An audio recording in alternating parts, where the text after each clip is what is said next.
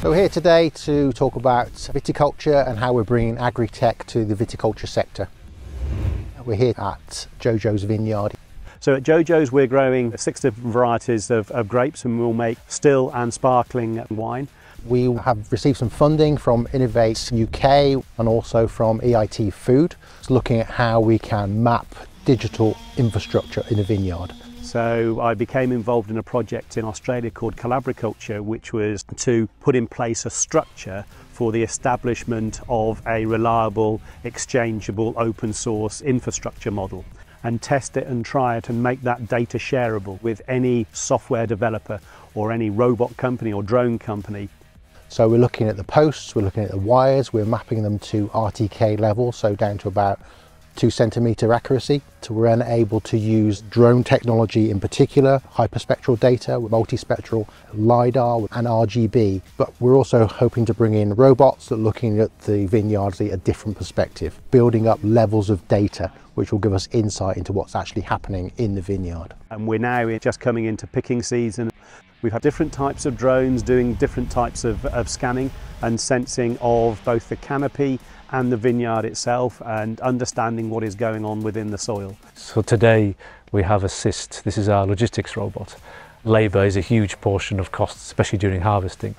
So Assist is there to really aid harvesting, to move both empty and full trays to stations and back to the pickers. What it'll do is hopefully help with allowing people to pick rather than just transport and carry, and to have less weight in the vineyard of tractors and trailers up and down the vine rows. That will help the soil structure.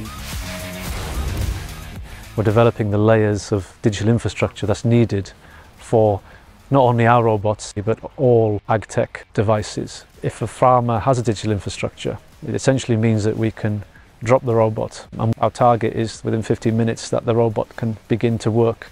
So our vision is to have a fleet of robotics at the farm doing different applications, and for that we need the digital infrastructure, like in terms of a robot knowing how to navigate around the farm and a central processor knowing where to send robots. And that will speed the opportunity up across vineyards and orchards and a load of other crop types.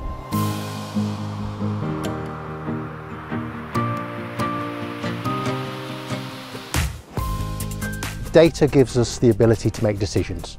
So the more data you have, and the better it's integrated with other streams of data, gives us good decision-making platform. Hyperspectral imagery in particular can show us different stress levels in plants, which might be an indicator of water stress, heat stress, disease or pest problems. If we're able to take data from a drone and then navigate a robot to go and have a look at fruit, we're able to sense and understand what is going on from a fruit perspective. So if we've got that level of data, we can then start taking intervention measures at early stages. We can start looking at yield mapping, which may be able to target where we resource and target our labour for harvesting purposes.